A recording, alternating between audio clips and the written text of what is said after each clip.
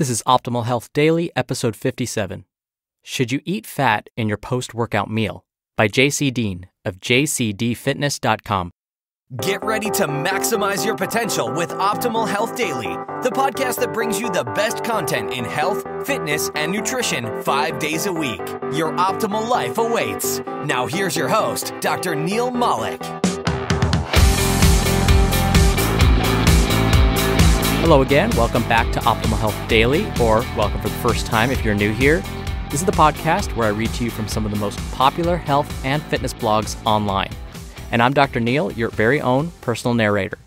Now, don't forget, if there are other blogs out there that you want us to read from, definitely send us an email and let us know. We'll contact the authors of those blogs ourselves and see if we can read those on the air. Now, today, I'm sporting a nice Captain America t-shirt with a shield on it. I'm not a Marvel or DC fanboy. I just like it all. I'm just a fanboy, period.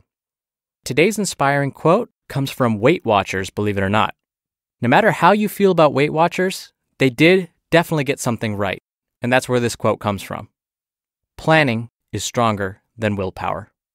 All right, let's get right into the post and start optimizing your life. Should you eat fat in your post-workout meal? By Deen of JCDFitness.com. A reader wrote to me because he heard eating fat in a post-workout meal was bad and wondered if the post-workout meal should be fat-free. Quote, "Hey JC, first of all, thanks for all the help. You've been very helpful to me, and I believe for everyone who reads your texts. I have a question. I heard sometimes that eating fat in a post-workout meal is bad. Is this correct? Should the post-workout meal be fat-free always? Best regards." End quote. This is a great question because it's something that's been talked about for years and for the longest time. The suggestion was to limit fat intake post-training to allow for a quicker absorption of nutrients. While this advice is not necessarily bad, it's not the most up-to-date, and it might not be practical for some people who can't eat as frequently or make a quick low-fat meal after their training sessions. To better understand this idea, let's look at digestion. The rate at which we digest food is based on many variables. Some of those are 1. How much fiber is in the food? More fiber can slow digestion. 2. How many calories are in the meal? More calories take longer to digest. 3. If the meal is mixed, containing protein, carbohydrate, and fat, that will alter digestion as well. 4. The type of protein. Some types digest faster than others. 5. The type of carbohydrate. Simple sugars digest more easily than complex sources. So as you can see, the rate of digestion is going to vary wildly depending on how much food you eat, how much fiber is in the meal, and whether or not you have a mixed meal. So, should you limit your fat intake post-workout? Should you eat any fat in the meal right after training? The short answer is, it doesn't matter much either way. And here's why.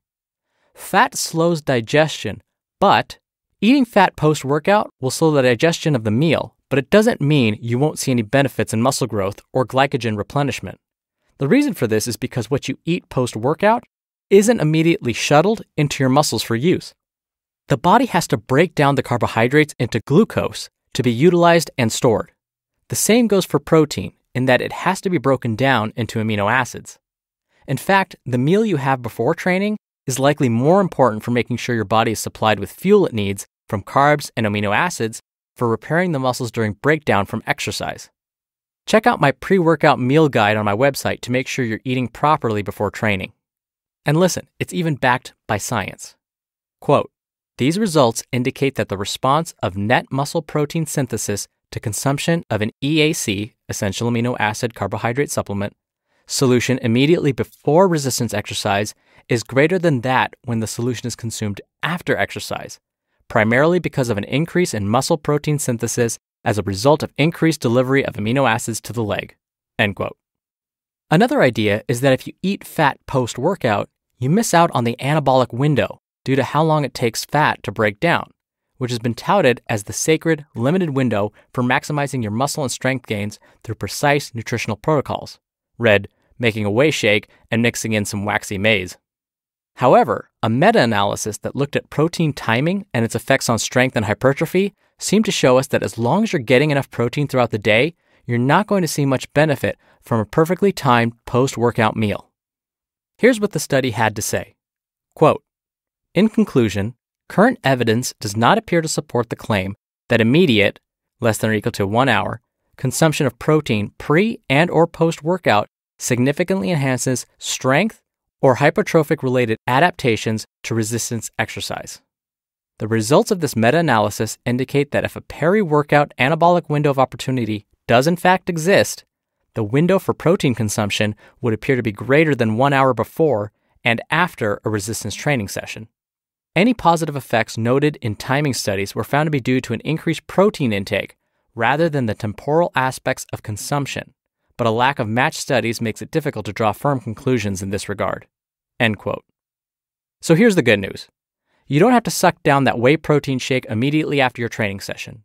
Instead, you could have a snack or regular meal before training and then enjoy a full meal post-workout when you get back from the gym.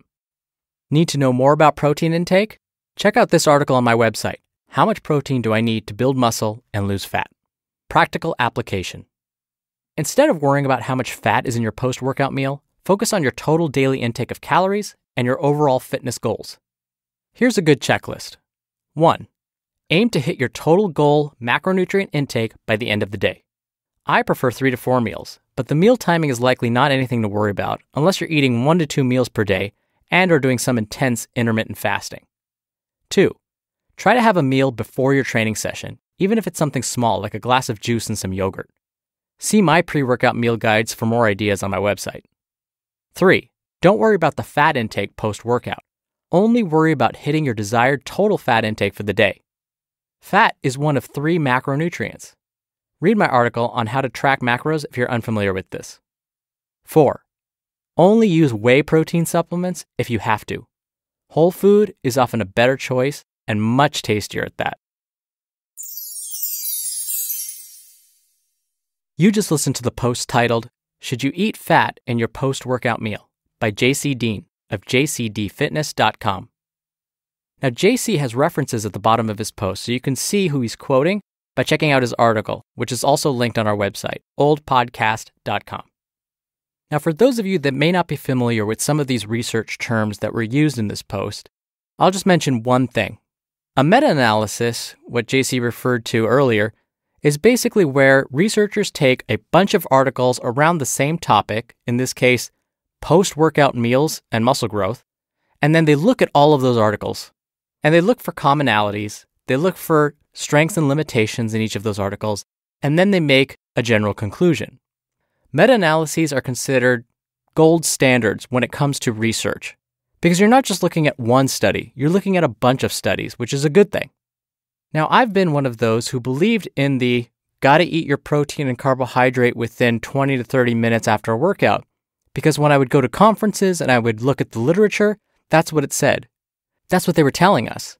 And so I'm so glad researchers finally did a meta-analysis to parse through all of this. And so the good news is, as JC mentioned, we don't have to stress too much about it. Now, before we end for the day, thank you so much for being a subscriber to this show. If you'd like to go above and beyond to help out, a really simple and free thing you can do right now is show someone how to subscribe to this podcast. So many people still don't know what a podcast is. And if you think they'd enjoy this content, it would be a really big help if you can direct them to our website, oldpodcast.com, or just show them how to subscribe on their phone. All right, I'm going to leave it at that. I hope you're having a great week so far, and I'll see you in tomorrow's show where your optimal life awaits. Hello, Life Optimizer. This is Justin Malik, creator and producer of this show and Optimal Living Daily, the brother podcast of this one. Literally, I'm Dr. Neil's brother. If you like the format of this show, you'll love Optimal Living Daily too, where I also read to you from blogs, but cover other topics like personal development, finance, and minimalism from bloggers like Derek Sivers, The Minimalists, Zen Habits, and many more. So for more amazing content read to you for free, come subscribe to Optimal Living Daily too, and together we'll optimize your life. You've been listening to Optimal Health Daily. Be sure to hit the subscribe button to stay up to date on each new episode, and head to oldpodcast.com. That's oldpodcast.com for a free gift, as well as more actionable tips and resources to help you maximize your potential. Thanks for joining us, and remember, your optimal life awaits.